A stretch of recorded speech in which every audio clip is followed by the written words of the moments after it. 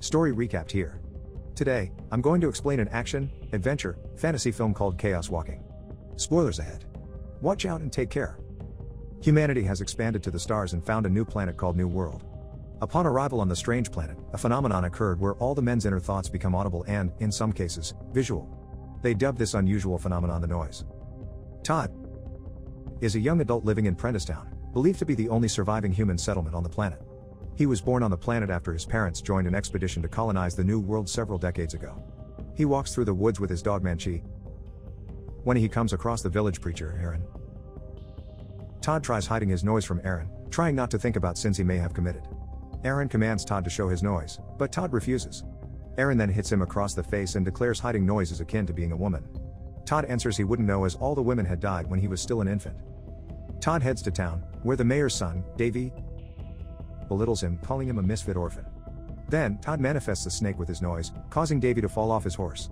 But, before they could fight, the mayor, David, arrives.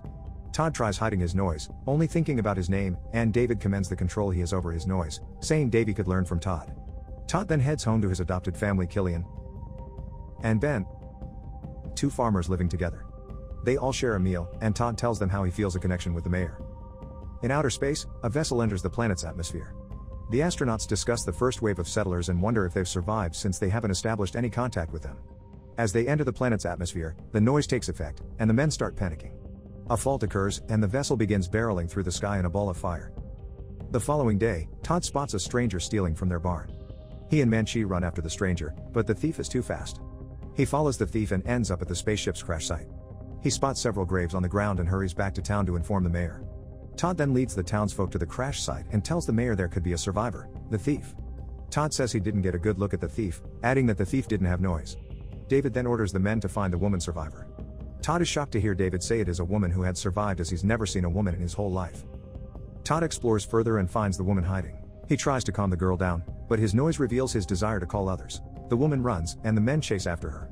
David manages to capture her after he manifests offense with his noise, tricking the woman.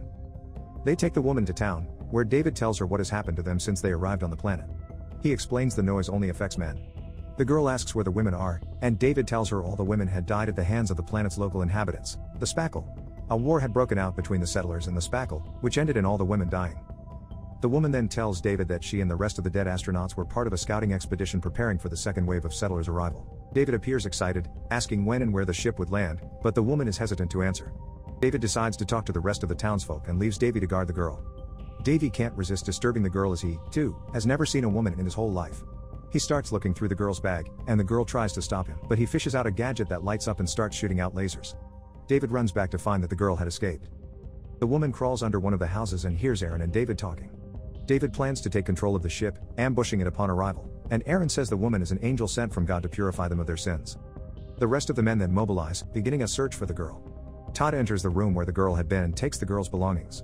He returns to the farm, eager to begin looking through the girl's bag to look for gadgets, but Manchi starts barking.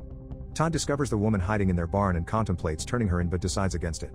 He heads back out when a man on horseback arrives, searching for the girl. He notices Todd trying to hide his thoughts and surmises the girl must be nearby. He then leaves. Ben and Killian immediately understand why Todd is trying to hide his noise and enter the barn. They see the girl and assure her they won't harm her. They head outside and talk to Todd about what they intend to do with the girl. Todd says they can't surrender her to the mayor, and Ben and Killian agree to help Todd and the girl escape. Todd doesn't know where to go as he knows Prentisstown to be the only living settlement in the New World, but Ben reveals another settlement exists, Farbranch. Killian is worried Farbranch wouldn't welcome them, but Ben says Farbranch would welcome him if Todd is with the woman. Todd prepares to leave, and Killian advises him not to tell the people in Farbranch that he's from Prentisstown. Before they could go, David and the others arrive. Meanwhile, the girl is in the barn, retrieves her bag and prepares to escape. She finds an old motorcycle, fixing it up with one of her gadgets, and gets it running again. Back outside, David demands Todd tell him where the girl is. He tries to keep quiet, but his thoughts start racing, revealing the girl to be in the barn. As the men open the barn, the girl speeds out on the motorcycle, and Todd chases after her. The rest of the men start shooting, and Killian is fatally wounded. Todd and the girl maintain their course, running from the pursuers. They run into a ravine, and both are thrown off. Todd's horse gets injured, and the girl's motorcycle is decommissioned. Todd tells the girl he's there to help, promising to take her to Farbranch. Thinking she'd find a way to communicate with the incoming ship and warn them of the ambush, the girl agrees to go with Todd. They start making their way towards Farbranch, and Manchi, the dog, catches up to them. Ben cradles a dying Killian back at the farm, and David forces Ben to reveal where they had sent Todd. Unable to control his noise, Ben shows Todd is headed for Far Branch. David then offers Ben a chance to redeem himself, asking him to help them bring Todd back.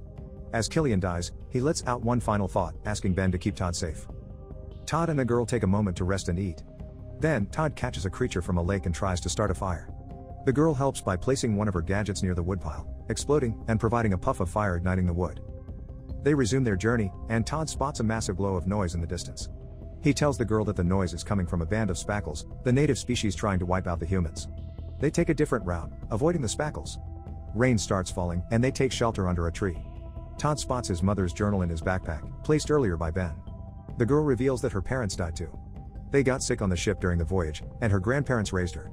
The girl and Todd lock eyes before she leans in for a kiss. Todd kisses her back, but the girl vanishes into thin air.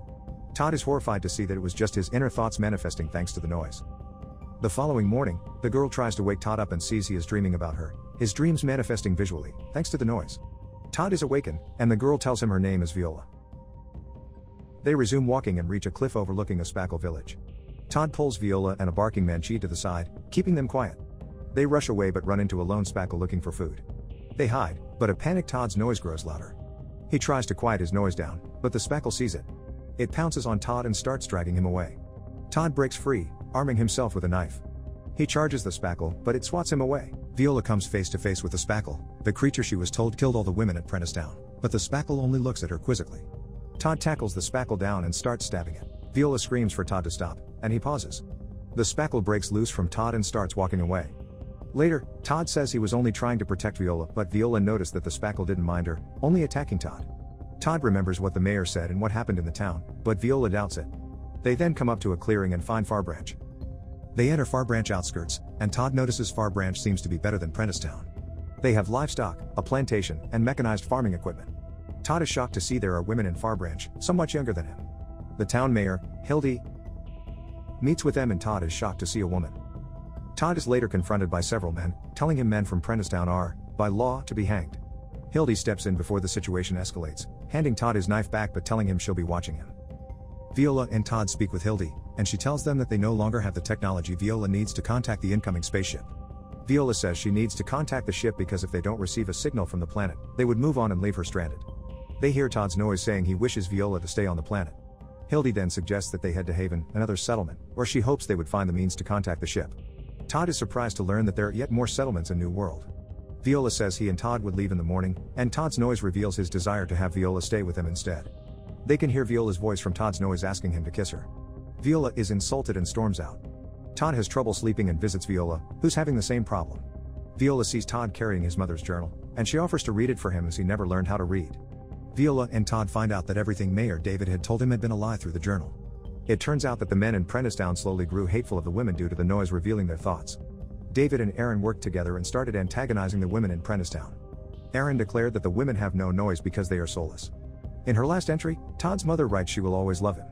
Todd realizes it was the men that killed all the women, not the spackle. He storms out, unable to accept that his whole life had been a lie. Soon after, the Prentisstown men arrive. The people of Far Branch prepare for a fight, but it is clear they are outnumbered and outgunned. Some of the men lay down their guns, thinking they would lose if they fought. Todd returns to Viola and Manchi and they try to escape the town discreetly. Unfortunately, Aaron sees them and Todd and Viola get trapped in a barn. David gets to them and brings out Ben to convince Todd to surrender the girl. Ben enters and reunites with Todd. Todd tells him he knows the truth about what happened to the women in Prentisstown, and Ben apologizes, saying he and Killian lied to him only to protect him, but he didn't give a good reason as to why they kept the truth hidden. He then offers to help Todd and Viola escape. Ben steps out, and Viola follows him. Viola then starts walking to David before disappearing. Ben had fooled David, using his noise to create a manifestation of Viola. Todd, Manchi, and Viola reach a river, but Aaron catches up to them.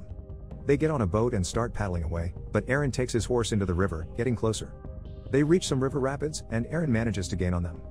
He reaches the boat, pulling Viola into the water, capsizing the boat. Manchi and Viola are thrown off, and Todd has to keep Viola afloat as she never learned how to swim. Todd and Viola reach the capsized boat, but Todd sees Aaron has captured Manchi. The preacher holds Manchi underwater, drowning him. Todd screams in anguish as he hears his beloved Manchi's whimpering gasps for air grow weaker and weaker. Todd and Viola wash up a fair distance away, and Viola could hear Todd trying to hide his noise, filled with thoughts of Manchi. They continue walking, and Todd swears he would avenge Manchi. The pair end up at a structure towering over the forest, and Viola remembers seeing blueprints of the structure back in her ship, saying it's for a monorail track. She then finds Todd sitting in silence, his noise manifesting a jolly Manchi jumping up and down, happily barking and running the fields. Seeing Todd distraught over the loss of Manchi, Viola sits next to him, saying she liked Manchi, telling Todd Manchi was the best dog she ever knew. Todd jokingly replies Manchi was the only dog she ever knew. Viola then holds his hand, telling him he is a good man. She then playfully tells Todd she's not going to kiss him, alluring to Todd's inner thoughts manifesting earlier. They continue walking and reach the remnants of a massive ship. Todd theorizes it must be the ship the first wave of inhabitants used. Viola then decides to go into the ship to find a communication beacon to signal to the second wave ship. They climb into the vessel, and Viola finds an emergency communication beacon. She powers it up and initiates it, but the antenna has been disconnected. Todd decides to climb up and reattach the antenna, but David sees him. The Prentice-Down men ride in, surrounding the ship, and Todd successfully reattaches the antenna. The beacon is ready, but before Viola could turn it on, Aaron suddenly shows up, pulling Viola away. At the same time, David calls Todd, threatening to shoot Ben if he doesn't reveal himself. Meanwhile, Aaron has Viola pinned down, confessing to her how he had killed so many women, showing them no mercy. The noise had corrupted him, broken his mind. Now, he wants Viola to kill him to purify his sin. Viola takes a fire starter device from her pocket and throws it at Aaron, making him burst into flames. Aaron rejoices as he is being baptized in fire. He walks away, embracing his death. Viola shakes off the confusion and turns the beacon on. Todd faces David outside, but Todd still hides Viola's location. David then shoots Ben. Todd rushes to Ben, but Ben's injuries are too great. Ben pulls out a knife, handing it to Todd. Todd then uses the distraction to attack David, but David counters him. Todd gets pushed off, tumbling down. The beacon starts transmitting, and Todd runs to hide, but David shoots him, hitting Todd's chest. Todd hides under a metal part of the ship and sees David walking past. He tries to grab David, but it was only an illusion from David's noise.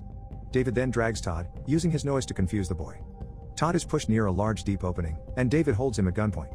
With the remaining strength he has, Todd uses his noise to create an illusion of his mother. David sees Todd's mother and other women, and he gets scared, backing himself towards the edge. Viola appears from behind the illusion with a club, swinging it at David. David catches the club, but Viola lets go, causing David to fall over the edge. Todd awakens inside the spaceship with his wounds healed. He and Viola stand by the ship's window, seeing the second wave of settlers have unloaded. Todd and Viola hopefully watch as a new settlement is built. Subscribe to watch more videos like this. Turn on notifications. And leave a like, it really helps the channel out. Thank you for watching.